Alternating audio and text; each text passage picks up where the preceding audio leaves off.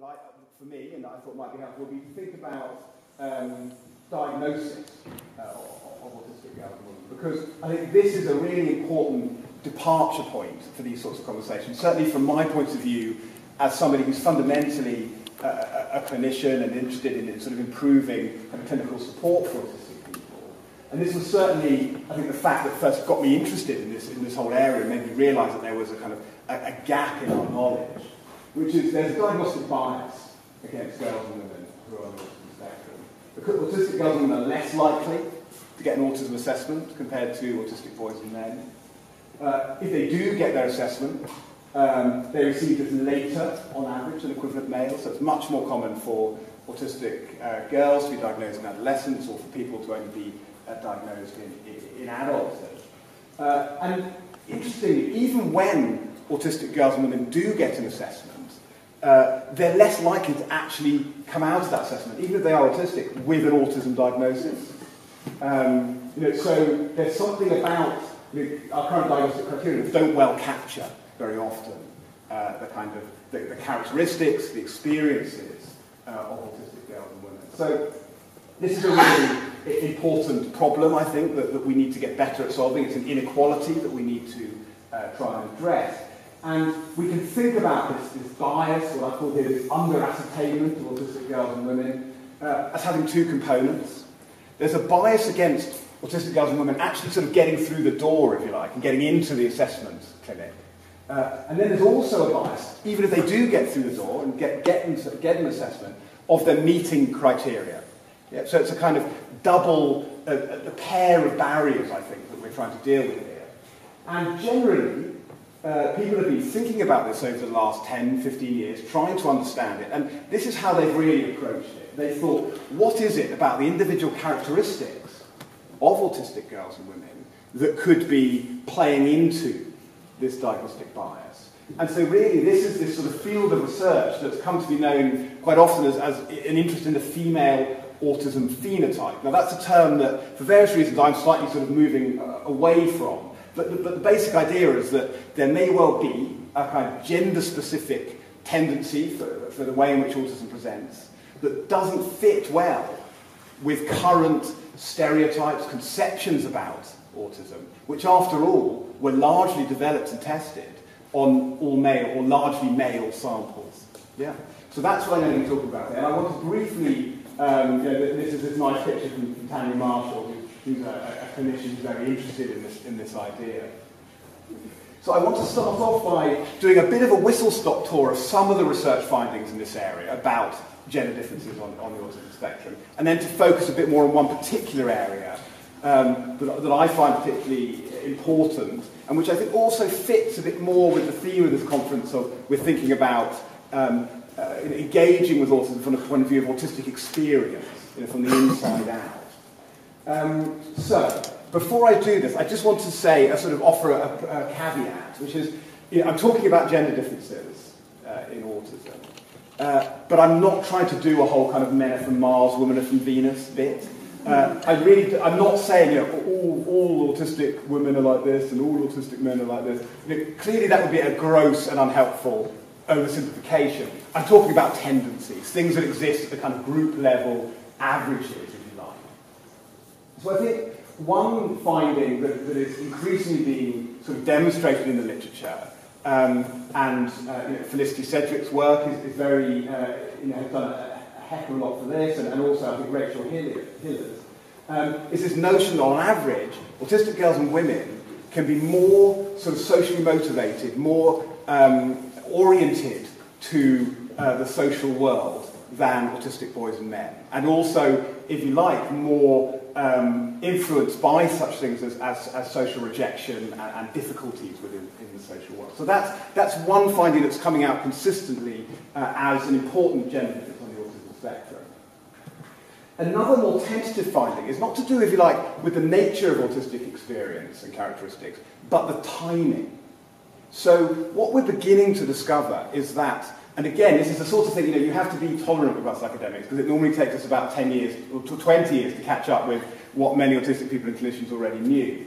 But what we're starting to discover is that often the point at which difficulties associated with autism become overt, become so serious as to need clinical intervention, is often later for girls than for boys. And in particular, adolescence is emerging as a really, really important moment in the life, particularly of autistic girls, as a moment where sometimes we see a sort of escalation of the sorts of difficulties associated with being an autistic person in a largely non-autistic world. Whereas for the boys, often those sorts of difficulties appear earlier. And again, you can see how that could feed into the late and the underdiagnosis of autistic girls and women. We know that in the kind of current cultural climate and other current systems of care, autistic people are at very high risk of experiencing mental health difficulties at some point in their lives. And there seems to be something of a gender-specific pattern to these, in the same way that there is in the non-autistic population. So certainly after adolescence, we see somewhat higher rates of anxiety and depression amongst autistic girls and women compared to autistic boys and men. Although I don't wish at all to downplay the fact that the rates of anxiety and depression are also very high in boys and men. And we tend to see, especially in mid and early childhood, higher levels of behavioural difficulties, so-called behaviours that challenge, amongst autistic boys compared to autistic girls. And again, you could see how that feeds into the underdiagnosis of autistic girls. If you imagine you have an undiagnosed autistic boy who has behavioural difficulties, perhaps is really impacting upon lessons, and is really on the teacher's radar. And they're going to be thinking about this lad. They're going to be thinking about, okay, what's going on here? Maybe he needs an autism assessment. If you compare that to perhaps an autistic girl who doesn't have those sorts of behavioural difficulties, but is really anxious and is maybe sitting at the back of the class, hoping not to be noticed, hoping not to be called on to speak. She has difficulties that are really impacting upon her life, but they're much less evident to the people around her. And to put it bluntly, they're causing less problems to the people around her, and so they're much more likely to be overlooked and ignored. Okay, so that was a real kind of rapid sort of tour of some of the evidence base on gender differences in the autism spectrum. I'm now going to go for a bit of a deeper dive into this topic of what many researchers, and I think many autistic people too, called camouflaging, or social camouflaging, as a potential really important area of gender difference that also really can feed into this diagnostic bias against girls and women. So what am I talking about with camouflaging? Well, I thought this was a really nice definition that actually ended up in the title of a paper by Laura Hull, whose PhD I'm supervising, where she did a qualitative study where she collected data from over 90 autistic adults. And one of the questions was, we call this social camouflaging, what do you call it? And one person said, I call it putting on my best normal. And you often hear this phrase that I think was coined by Leanne Holiday-Willey in her very influential memoir of pretending to be normal, is this phrase you often hear a lot in describing camouflaging. So, we've tended to break camouflaging down into two bits: masking, which encompasses aspects of camouflaging focusing on hiding your autistic characteristics, casting and developing different personas or characters to use during social situations. And then compensation, which is more about the development of particular skills and capacities to sort of navigate the world of non-autistic, neurotypical social interaction. So just to give some examples, I just want to say before I get into this camouflaging bit, any sort of merit that you detect in what I'm about to say for the next 5 minutes is probably down to Laura Hull's work in this area, whose PhD I'm supervising, who's done really, in my view, excellent work in this, and I'll be drawing on that today, including this study here, which you can download for free. It's open access in JAD, called Putting on My Best Normal. So example of camouflaging, a really sort of simple example from one young woman that I met in an eating disorders unit was that she told me that when she was younger, she really enjoyed a good stim and a flap, and it helped her relax sometimes and manage her feelings and also express excitement and joy. But what she noticed as she got into secondary school age was that the other kids would spot that and would sometimes make fun of her for flapping. And so she took a decision that she wasn't going to flap in public anymore. And she would just go home, she would wait till she got into her room, and she'd have a good flap, unobserved by her peers. So that's a simple example of what I'm talking about with masking. There's a lot of involved in camouflaging the sort of development of strategies for sort of non-autistic style, non-verbal behaviours. You know, so eye contact, you know, looking in between the eyes for 3 seconds and then looking away, and learning gestures and facial expressions and so on. And there's also quite often camouflaging in our experience, and you know, again from our academic studies of this, and be interested to hear people's own lived experience of this, that there's also quite a lot of mimicry and copying people. And I had an interesting insight into this the other day, and I went to a conference in Asia, in Singapore, and I came down to breakfast at our hotel. I think Damien can attest this. It was a very, very confusing breakfast situation. There was kind of soup, dumplings, cornflakes, there was multiple different cues. It was just not clear at all what had to happen. So what did I do? I stood and I watched what the locals were doing, and then I copied them. You know, and so it gave me an insight into why that is such a powerful way of sort of what I was trying to do, really, which was to camouflage in that situation. And also, often there's sort of if-then rules. You know, you think of Oliver Sacks's description of Temple Grandin as an anthropologist on Mars. You know, the idea that many autistic people develop almost kind of social scientific, systematic accounts of non-autistic social behaviour. And, you know, and perhaps some of you will have experience of this. For some people, these can become very, very elaborate camouflage behaviours to the extent that almost a kind of persona gets developed that can be put on and used to survive or manage certain situations. So, who camouflages? Well, autistic people camouflage more than non-autistic people, although interestingly, non-autistic people do camouflage. You know, this is not just some sort of totally qualitatively distinct set of behaviours that are only limited to autistic people.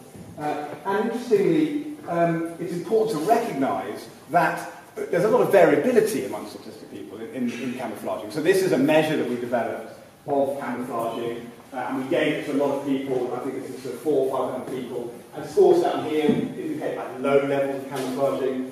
Scores up here indicate really high levels of camouflaging. And so you can see, you know, most of the autistic people in the sample are, you know, doing quite a lot of camouflaging up here. But still, there's a lot of variability, and there's some people down the end there who, you know, clearly thinking, you know, sod it, I'm not going to be doing that. And we'll talk more about that in a minute, actually. So, given our discussion here about sex and gender differences, do autistic females camouflage more than autistic males? Yes, they do, is what the evidence would suggest. Certainly we found that in our data, which is a questionnaire measure, but also other people, when they've tried to measure camouflaging in different ways, more observational ways, have also tended to find higher levels of camouflaging amongst girls and women compared to boys and men who are autistic. But another important sort of proviso here, I think you can see from these graphs here that the top one is the guys and the bottom one is the women. And again, scores more towards me, indicate high camouflaging. So you can see that the women are on average doing more camouflaging, but there's still plenty of camouflaging going on amongst men. So, you know, I'm not here to say, oh, you know, this is just entirely, again, I'm not making the kind of men are from Mars simplification. You know, this is something that we see across genders amongst autistic people. Okay, why do people camouflage? So again, I'm drawing on Laura Hull's work here and her qualitative study in this sort of fairly comprehensive kind of mapping she did of what is camouflaging, but also why do people camouflage and what are the consequences. And again, this is rather a busy slide, of course, but please, you know, I think the paper's quite engaging, so do read it at your leisure if you're interested. But Laura found two themes in the data about why autistic people said they camouflage, you know, when we listened to them talking about this. One we called assimilation. So this was a kind of set of almost pragmatic, practical reasons for camouflaging. And then the other was called to know and be known. So this was about camouflaging in order to kind of almost extend a bridge to other people and to make connections and to build relationships. So just to bring that to life with some quotes, this 27-year-old woman said, camouflaging helps us survive in school and college, and it's important to keep the jobs. This quote was one that really educated me and sort of hit me between the eyes when we saw it. Why do you camouflage? I want to avoid the bullying, mostly. So I think when we think about camouflaging, and we kind of really engage with that element of autistic experience, I think it's quite helpful to non-autistic people like myself for it to remind you the very real persecution and challenges that autistic people face, and to see camouflaging often as an attempt to manage those difficulties. Also some more positive reasons that enable you to be with other people in a way that's relatively comfortable for me, for them, so that was more about the to know and be known. What are the consequences of camouflaging? Well, the thing that almost everybody told us, so this was somebody who's 30 and is non-binary in their gender, said, it's exhausting. I feel the need to seek solitude so I can be myself and not to have to think about how I'm perceived by others. That's a very common account of camouflaging, and it's just really depleting, and you almost need to go away and just decompress after that experience. Also, and this kind of loops back to where I started this discussion really. So I went for so long without being diagnosed because I didn't know that I could pretend to be normal, one person told us. So again, if we're thinking that autistic girls and women are more likely to be camouflaging, so that clearly must be one driver of the later or the underdiagnosis in this group. Interestingly, also camouflaging seems to impact upon access to other forms of care. Some people spoke about how they were so used to kind of putting on this persona where they were just really trying to almost second guess what the person talking to them wanted them to say and to kind of present back to them, that it got in the way of, for example, open disclosures of GP appointments and other forms of access to healthcare. And we know that there are serious problems in the way that autistic people have on average, obviously not everybody, but on average, a high risk of not living as long as they should do. So it's important, I think, impacting on that. And then I think this is important as well. This is about identity. So, this is a 22-year-old woman who's clearly spent a lot of her time feeling obliged to almost pretend to be somebody else. And she says, I feel that I've lost track of who I really am, and that my actual self is floating somewhere above me like a balloon.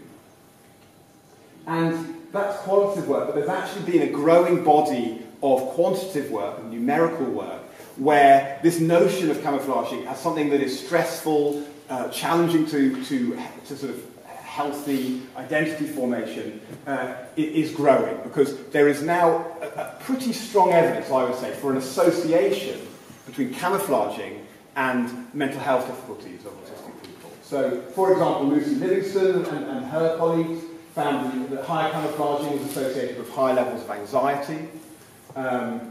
Amy Cage, who's done some really amazing work in this area, found that, again, higher people who camouflaged in more situations or camouflaged more compared to people who didn't, also reported having higher levels of anxiety and stress. And Sarah Cassidy's really great work on suicidality in autism has also suggested a relationship, a strong relationship between people who report more camouflaging and people who report more what they call suicidality. So this might be something I don't have time to go into this now, but there's something to think about here about I started off researching camouflaging with a kind of neutral view about whether, in quote unquote, it was a good or a bad thing. I very much now have moved more towards the idea that, whilst I'm sure there are sometimes benefits of it, I don't think it represents, in any simple sense, a good outcome for autistic people. And it seems to me that what is a social skills group? It's not a camouflaging class. So I think this sort of work is actually going to hopefully force us to be more empathetic and understanding and to listen more carefully about what represents a good outcome for an autistic person. And I suspect a good outcome is not going to be pretending to be a non-autistic person. So story so far, I said there are some important gender differences in how autism presents, and these likely contribute to the diagnosis of autistic girls and women. And this is the model I've sort of been pursuing so far. As we sort of said, there are these biases, and they kind of arise from the fact that some autistic girls and women don't kind of fit the conventional definitions of autism. So so I sort of really link things to the kind of individual characteristics of those girls and women. But of course, that's not really the whole story. And what I want to argue very briefly is there's a bit of an important piece missing from that jigsaw. And it was something that was certainly illustrated in this study that we did a few years ago now, led by Sarah Bargela. There was a collaboration between Sarah, Robin Stewart and myself, where we interviewed some late diagnosed autistic women, partly to try and understand, in a way, why they'd been late diagnosed, and why hadn't they been diagnosed until adulthood. And we discovered lots of things in that paper, and again, I'm sort of plugging these papers shamelessly. That's also open access and free to read. But this is an important point, which is it's not just individual characteristics of autistic girls that can lead to timely diagnosis, or indeed to a late diagnosis, but also, of course, the knowledge and attitudes of those around them.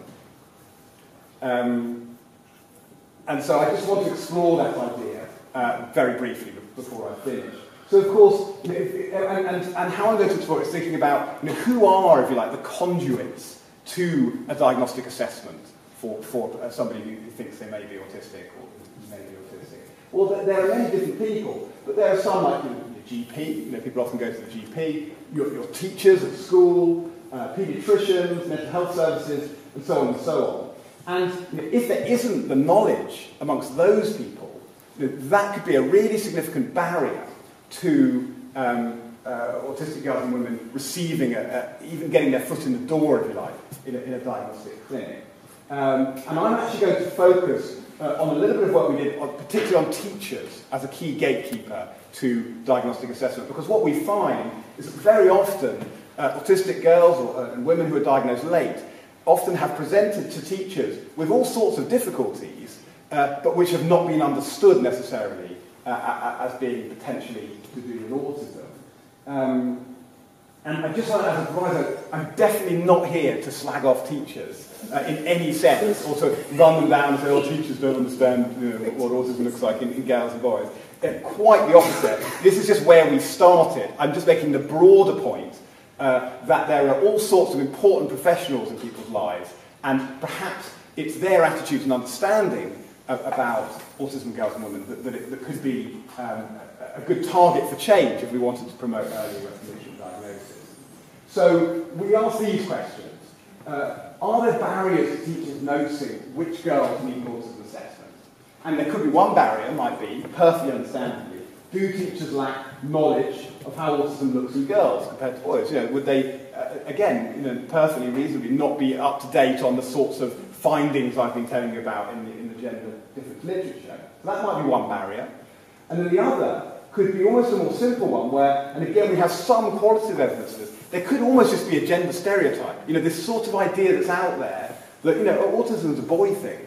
Girls don't get autism, do they? Girls can't be autistic. And I have heard stories of women feeling that they were overlooked simply for that reason. So, that's another potential barrier. There could just be a simple gender stereotype operating, which again would be fairly easy, I think, to correct. So we did an experiment to sort of begin to explore this idea. Alana Whitlock and Kate Fulton are the students who kind of did all the hard work, and Megan Fun Lai and Ms. Pellicano and myself were sort of supervisors and saw the project. And basically what we did was we presented primary school teachers with written vignettes, so these short accounts, about 180 words, of children in the classroom. And some of these vignettes were suggestive that those children were autistic, and then we had some distractor vignettes so that people didn't know they were actually doing a study on autism diagnosis to prevent bias. And in the autism vignette, each one would have 5 autism-specific pieces of information, 5 little nuggets of information that would be consistent that the person was autistic, plus some other information. And then we played around with those vignettes to test out those two ideas that we were talking about. So, is there a barrier to do with a lack of knowledge about autistic girls? So we had one vignette that was, so it's a terrible term, girl typical autism. I'm trying not to use the word female autism phenotype, but I hope you know what I mean, which is a sort of a presentation that would fit with the literature on autistic girls.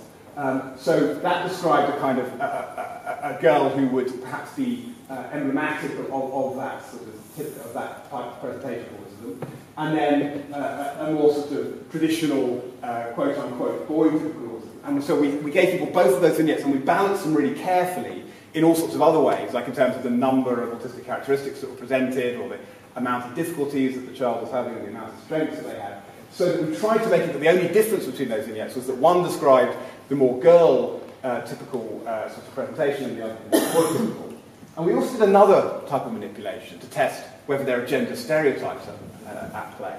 So here, we would give some people randomly, so we had the same vignette, and we would give half randomly, that vignette would be about Jack, and half, it would just be about Chloe. So the only difference between those two vignettes, they were identical, except that one was about a boy, and one was about a girl.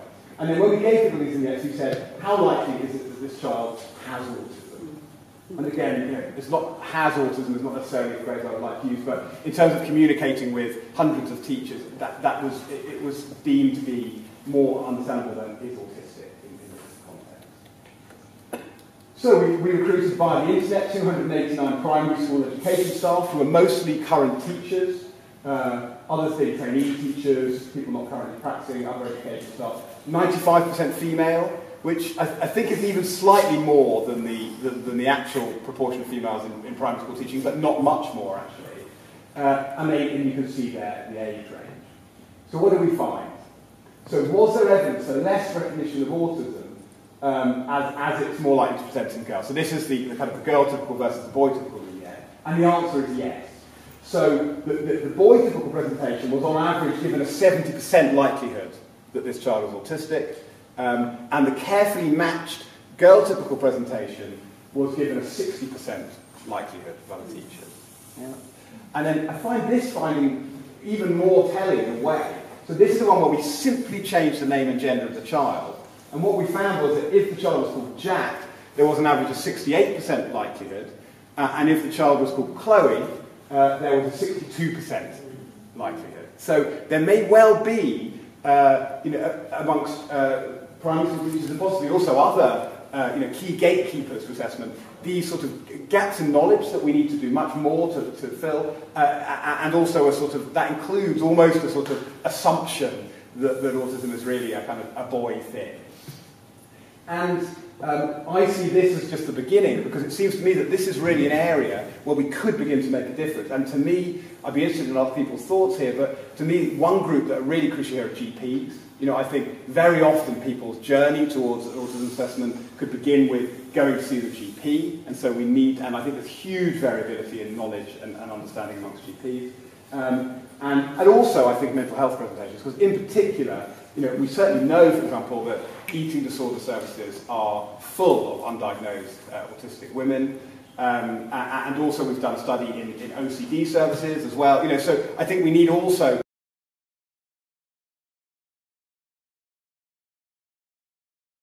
gender and autism.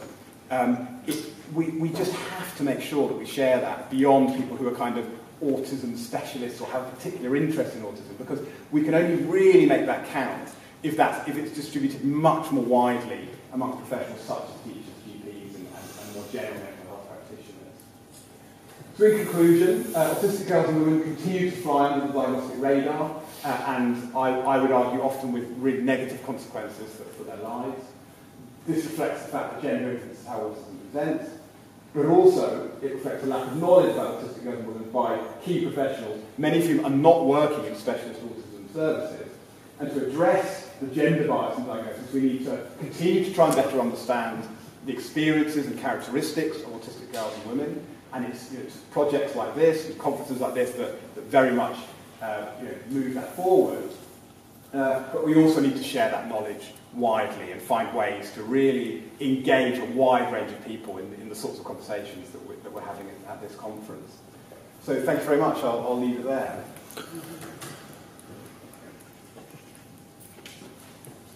Thank you very much. I was more worried about tripping over the tripod leg, bringing the camera down.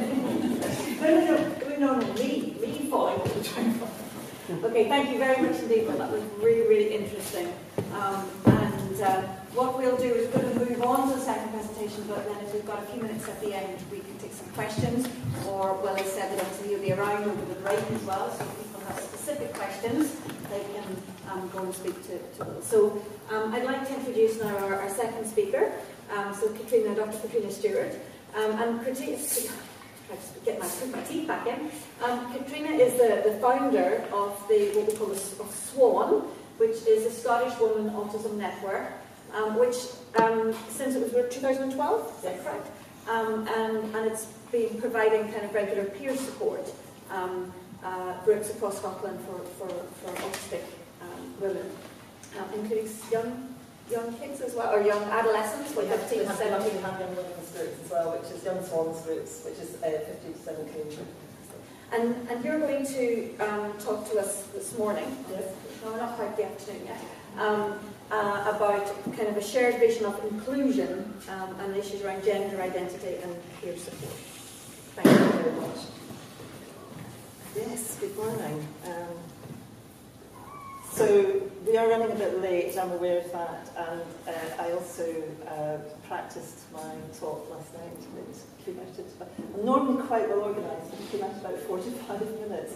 So I'm going to have to really run through this presentation, and there's going to be some slides I'm not going to comment on, I'm just going to kind of ignore them. So if you're a bit confused as to why I'm doing that, it's because I'm really trying to save you some time so you actually do get your tea break. So I'm trying to be kind, not confusing. Thank you so much for inviting me to speak this morning. I actually genuinely feel really honoured to have been given this opportunity to talk. Take part in this really, really interesting event. So that's just a snippet. You don't need to read it. That's just a wee snippet from our SWAN's conditions of engagement, which our group facilitators are all asked to sign it, and our trustees are also asked to sign it. And this one here. I'm going to ignore that one. That's another section from our conditions of engagement. It tells us a wee bit about what SWAN's about. One of the things I'd like to talk about this morning is, can I just ask how many of you have heard of the term intersectionality? Yeah, most of you. That's great. So do most of you, the same number of people actually kind of know where it comes from and who coined it and what it's about? It's all right, I'm not going to get you to stand up and give a speech about it, about your answer, but can you just get a sense? So a few of you, but quite a lot fewer. Okay, so Kimberly Crenshaw is an American academic who coined the term intersectionality. She coined the term intersectionality in response to a debate that was going on within the feminism. You know, I'm going to show my age here. I actually was involved in the latter stages of second wave feminism, and there was a lot of debate about what feminism really represented. Was female oppression down to class? Was it down to patriarchy? Was it a mixture of the two? There were accusations that mostly, you know, the Germaine Greers of the movement were really white middle class females who wanted the same levels of privilege as their male counterparts, and that black women, women of colour, disabled women, poor women were actually not really part of that same conversation. So Kimberly Crenshaw came up with the term intersectionality to describe the ways in which different strands of power or disempowerment can come together in any particular one individual. So Kimberly was talking in Edinburgh a few weeks ago, and why did I not know about this? I didn't. But a friend of mine, who surprisingly is still a friend, although she did know about it and didn't tell me, got to go and see her speak at Edinburgh University. And apparently there was a 400 long waiting list, so I think it was probably mostly academics who got to go.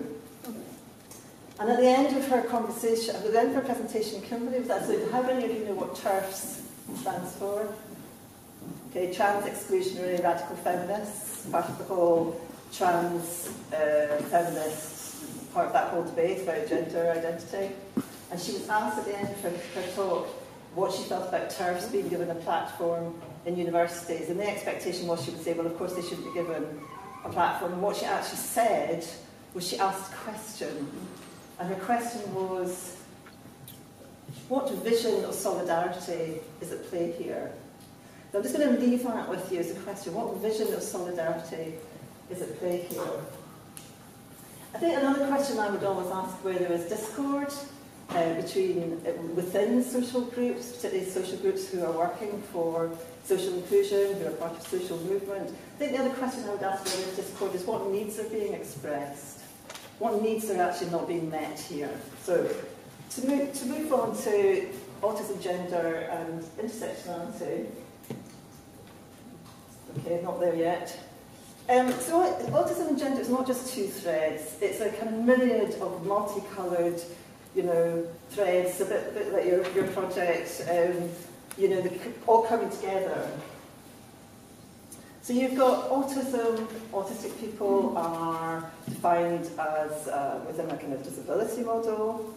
They're discriminated against, they're marginalised, we are stigmatised, we're oppressed. Females in society experience discrimination, marginalisation. Autistic females are marginalised even within the autism world as well. It's actually just explained really well. So we've been excluded from research. We're still not included in any strategy discussions that I'm aware of.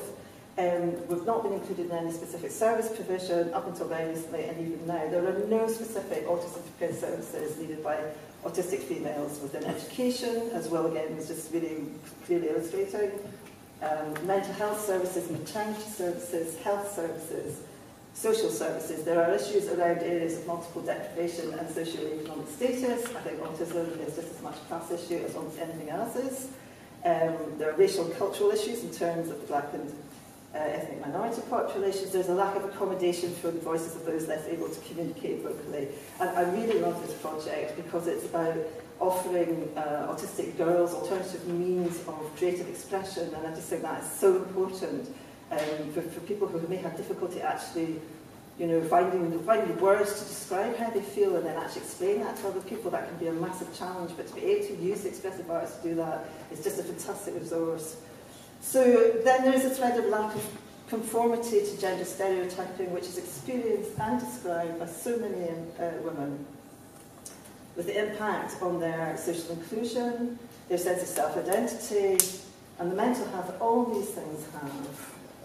So all these intersectionalities have come together to make, historically and now, autistic women invisible, not just within society, but to themselves.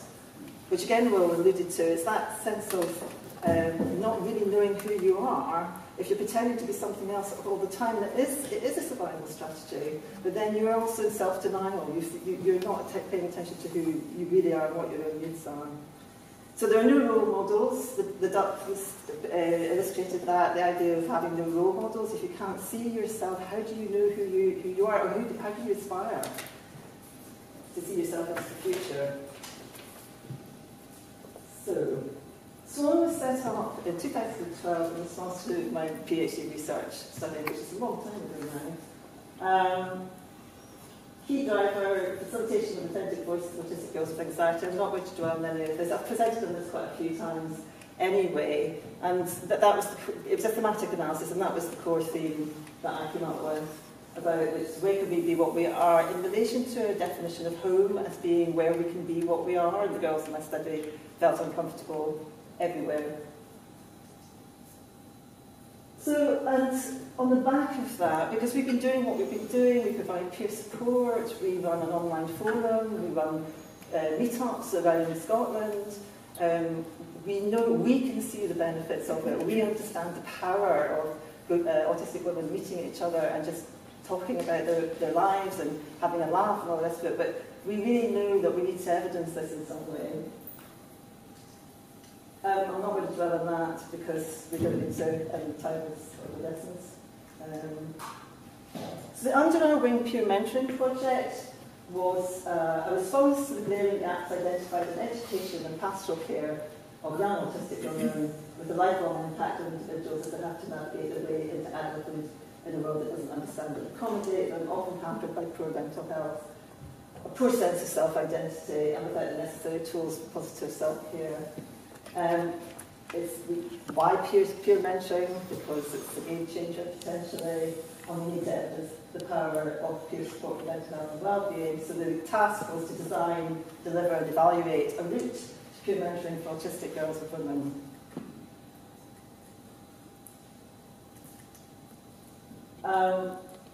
We had to design it, we had to do all the processes and protocols.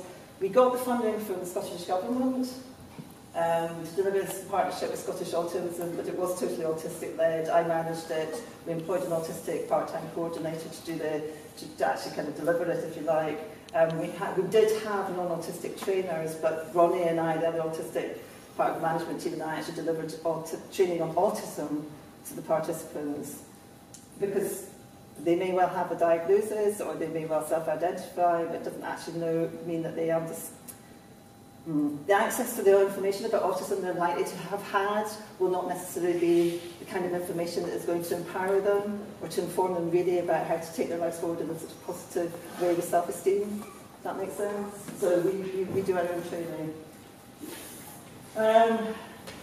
We modeled it very much as co-production, so it was very much about, yes, we had a really kind of a rich program of training and experiential learning, but we asked the participants to see this as their project, that this is a pilot, we've never done this before. We wanted them to take responsibility for the, having input into it. What do you like about it? What do you not like about it? It was really interesting, so we had some fascinating discussions, particularly around things like what do you mean by networking for autistic people. That's an interesting one.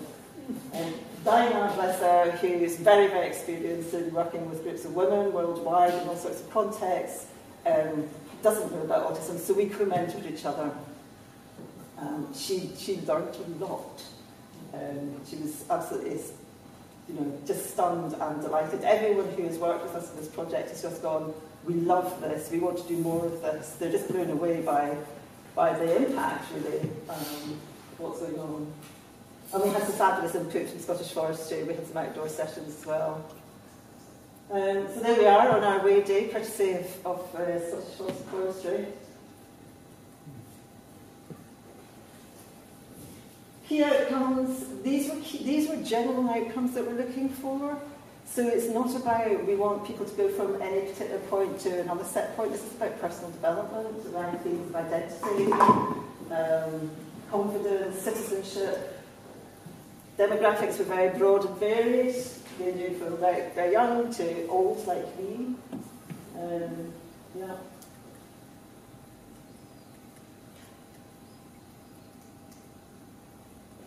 It's been externally evaluated. That is still undergoing. We're still waiting for the report. We're looking forward to that immensely. But participants have already reported a greater sense of identity, so it's a better sense of relational experiences, actually, in community. Through self-confidence, skill growth, friendships form.